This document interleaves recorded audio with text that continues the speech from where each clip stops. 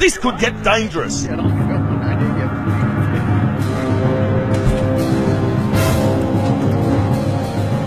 Let it go, dogs, let's go. Now the dog's coming.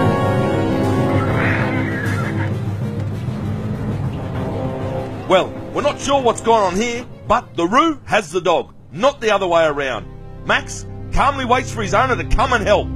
The buckaroo sees the odds stacking against him and tries to gut the dog with his claws one last time.